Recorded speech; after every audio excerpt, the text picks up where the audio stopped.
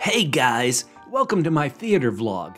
Just got out of seeing the new play Death Rattle at the Gooseberry, starring CoBro himself, Ben Glenroy. This was just a preview. The review is under embargo until it opens, but I can say this play is crazy. There's a murder where the only suspect is a baby.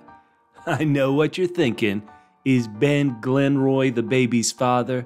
No, but according to Wikipedia, Ben Glenroy was born in 1973, so he's 50. He could have had a kid when he was 20, and that kid would be close to 30.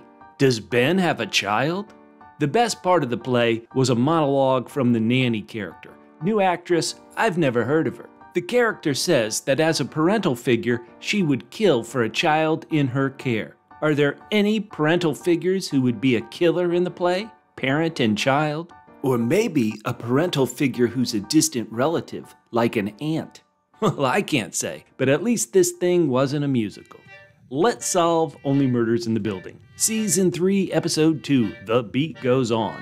Mabel, Oliver, and Charles attend Ben's lavish memorial full of fans and those with more dubious motives.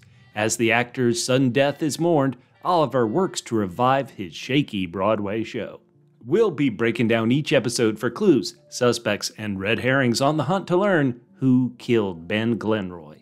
And at the very end of this podcast, we're going to talk some spoilers. They are light spoilers about celebrity cameos in this season. Again, it's at the very end, but it does tie into a theory about the possible killer. Spoilers all the way up through Season 3, Episode 2 of Only Murders in the Building. If you haven't seen all 22 episodes, pause this video. Convince somebody to subscribe to Paramount Plus because of their great shows like, watch all those, then come back and watch this video. Use the timestamps below to jump to the topic or suspect you want and skip past the stuff you don't want to hear. Let's begin by looking at the Double C credit clues. At the top of the Arconia across the skyline, we see gas lamps. It's like the whole city is a sous chef. If you have friends who like Only Murders in the Building, please, please, please share our videos with your Arconiac friends. Tell the world about our Let's Solve community.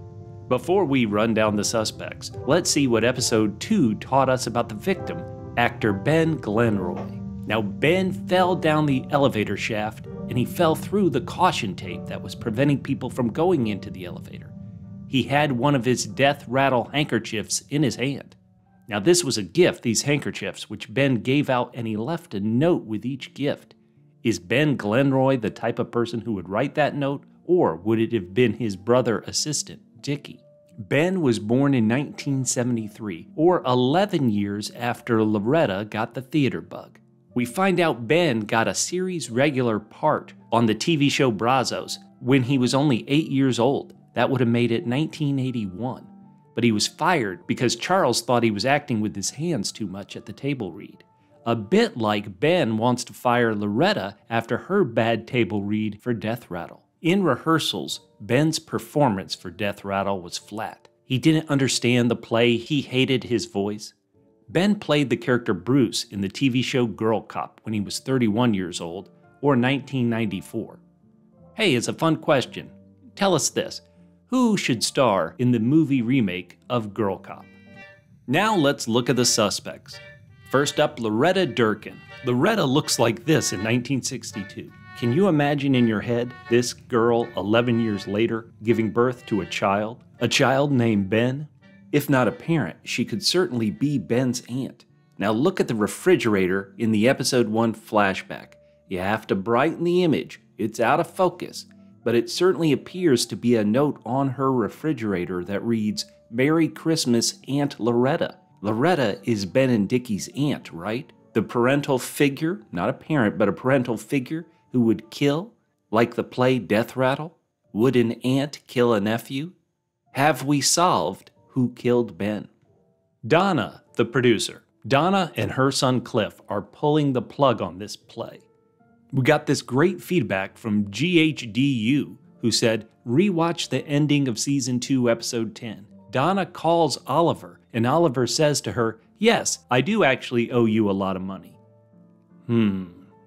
This could tie into the spoiler that we're going to talk about at the very end of this episode of the podcast. Tobert. Boy, this character's name is difficult to say. Now, why are we bringing him up? Because in episode 1, someone called a phone that Dickie made Ben take. Tobert was the only character who wasn't at the opening night party. Everybody else wouldn't have called because they were already there. Plus, there's the question of Tobert, why wasn't he there at the after party? He's documenting Ben Glenroy's first play, and then, hey, Ben coming back from the dead, he would want that documented. Where was Tobert? No, he looks too old. Is there any way that Tobert could be a child of Ben Glenroy? K.T., the stage manager. She listens to the producers and not really to director Oliver. Gregg with 3 G's. I'm not even going to make a folder for Gregg. Gregg is not the killer, okay? Why waste time? It's not him. He's got his female dog, Ben. We love that. Gregg, you're not the killer. Bye-bye. Oliver Putnam. Oliver is trying to save his show. When critic Maxine tells him he's got to lay it all on the line, he does after a heart attack. Would Oliver kill to protect Loretta? Because we know Ben didn't like Loretta. Charles Hayden Savage. Charles got Ben fired from Brazos. Now that's not a motive to kill Ben, but did Ben retaliate in a way that would make Charles want to kill Ben? Mabel Mora. Mabel is 29. That's tight. She didn't finish college. Tight. When speaking to Ghost Ben, Mabel says that all she can think about is, but she doesn't finish that sentence. Tight. Charles keeps reinforcing that Mabel didn't know Ben. Is Charles correct? Now let's get to your feedback. On YouTube, Tax Blue said, I have been waiting a whole year for your video. Thank you so much. Emily wrote, no idea yet who done it, but I love this show. Glad your recap is back. Thanks, Emily. Adam said, I didn't even know Only Murders was back until I saw your video. Hooray! 6-7 Sun wrote, still a bit early. I'm not sure all the players are on the board yet. You may be right, but I wonder after all those new characters in episode 1, how many more could we get? M wrote, if Ben had been pronounced dead at the scene, the hospital would not have pumped his stomach. The appropriate question is to ask why Dickie is lying, and to whom. Ezra wrote, one of my predictions is that Ben wasn't killed by the same murderer the second time he died. Next up is Alex, and Alex said, I think Ben was killed by a scorned castmate whom he treated poorly during the production. They attempted to poison him, but it failed. After his return, they confronted him and out of anger threw him down the Arconia elevator shaft. Beggy Mai, hope I'm pronouncing that right, I get weird vibes from Cliff, but I also believe there are 2 suspects, one who poisoned and one who pushed. Natalie wrote, one theory. Someone put poisoned cookies in Ben's dressing room, and this person may have also stolen mangoes from Ben, so he only had the available snack of poisoned cookies. It's possible that his brother was behind Ben's death. He left the party at the same time as Ben to go upstairs, and Ben did have a tendency to blame his brother for things. Now we kept asking, who is the her that Charles warned Ben to stay away from? Veronica wrote, the her is Jan. And I love that idea, Veronica. Ben wants to get back at Charles. Who would be the best person to get back at him with? Jan. Chris wrote, it's just an initial hunch. I wonder if the reason for someone killing Ben is the same reason Ben had for animosity towards Charles. Was Ben killed because he fired someone when they were pursuing an acting career at a young age? Maybe the theme this year is struggling young actors. Did Ben screw someone over on his way to the top on Girl Cop? Jay wrote, I don't think Ben was poisoned. Mabel said he would have been foaming at the mouth, which Ben wasn't. Kristen wrote, out of curiosity, does anyone know if the actors on Only Murders in the Building, the real actors, know if they are or are not the murderer when the filming begins? Boy, that is a great question. Someone with a great handle, the Chris Hype, wrote, I ran this theory by my wife. What if the twist this season is that there is no killer? What if Ben genuinely did get a horrifically bad food poisoning before the showtime, and then he just fell down the elevator like an absolute idiot? Then Chris writes, come on, let's be honest here. It's Loretta, right? Like you're gonna have Meryl Streep on your murder show and not make her the murderer.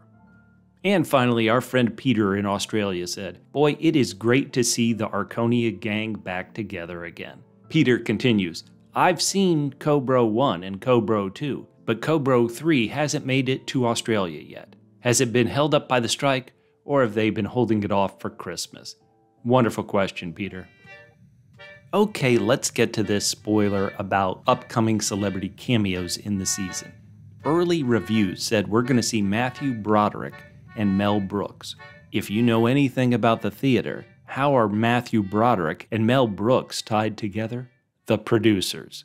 Spoiler, if you haven't seen The Producers, which is a great movie, go see The Producers. The Producers was a movie about Broadway producers who try to launch terrible shows because they can make more money on a terrible show. Now, in the movie The Producers, they were doing it by having a lot of people invest more than they needed. And then when the show closed quickly, they got to keep all the money and tell everybody, oh, we just lost it. Are the producers of Death Rattle, Donna and Cliff, pulling a similar scam? What do you guys think? She's a mother, he's a child. Does that fit with the theme of Death Rattle? Are Donna and Cliff the killers? We'll leave you right there. On to episode 3. We'll talk to you next time.